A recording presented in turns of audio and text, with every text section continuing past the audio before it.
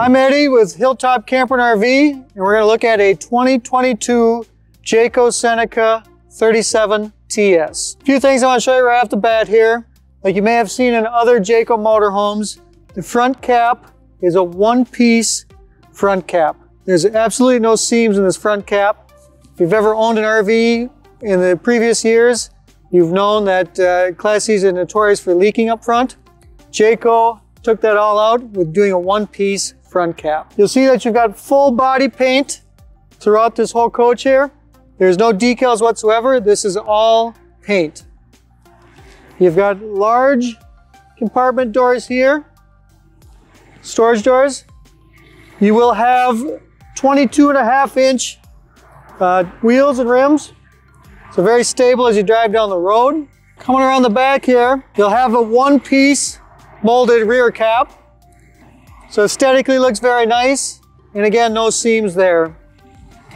You've got a 12,000 pound rated hitch with your standard 7-way wiring there.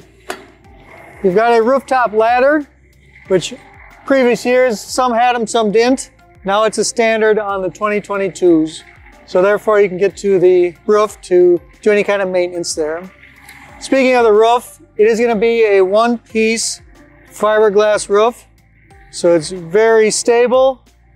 Also helps for sound going down the road and just very stable. Coming around the other side here, you can see a water heater here. This is going to be a tankless propane water heater. This is things that have changed over the last few years.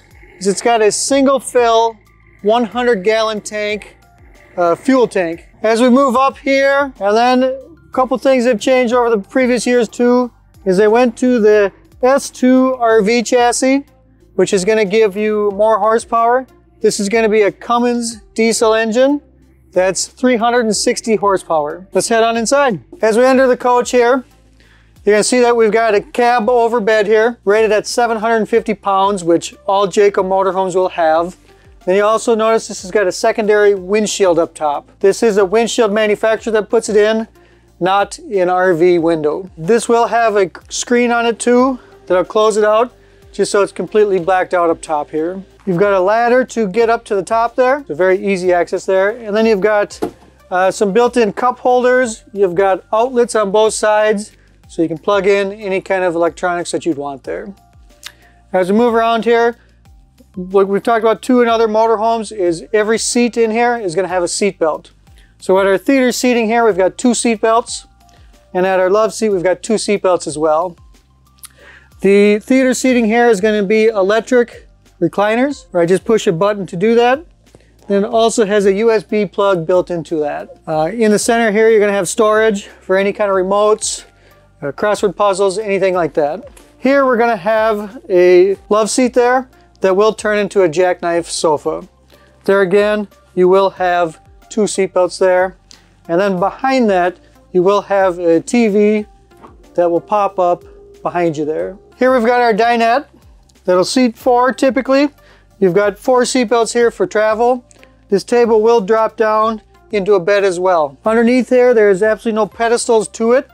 It is just simply attached to the wall here. Will drop down into place, and then the cushions will make that up to be the bed. Here we've got kind of our wraparound kitchen here, where we got all kinds of counter space here.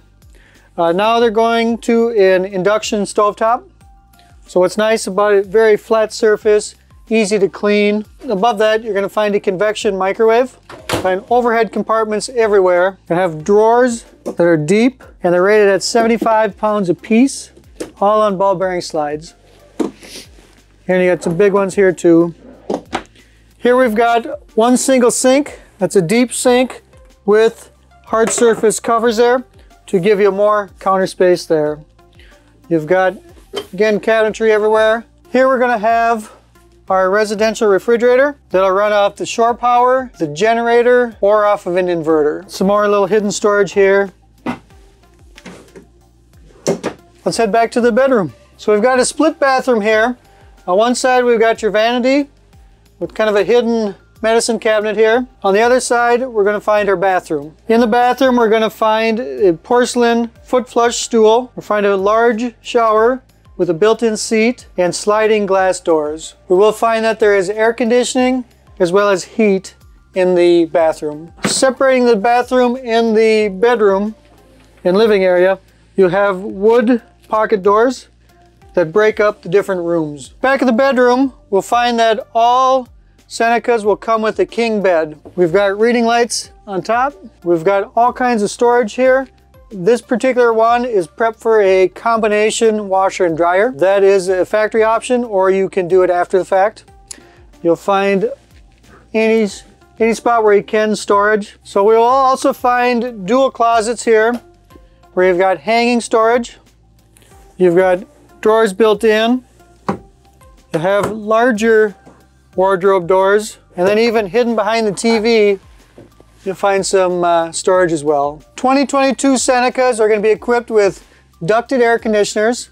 You're going to have two of them. You're going to have one in the living area and also one in the bedroom.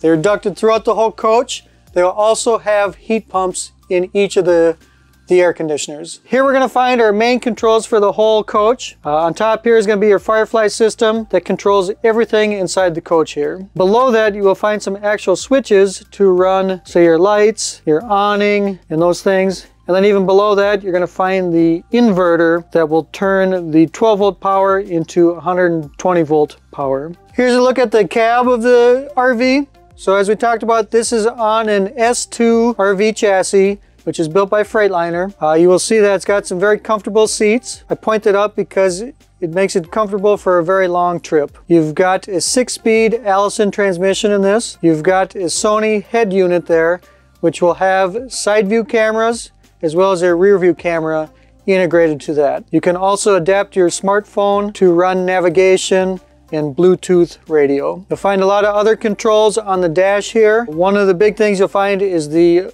4-point hydraulic leveling system.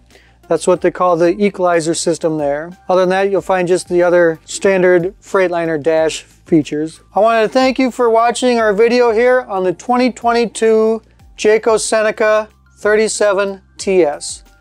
Let us know if you have any questions.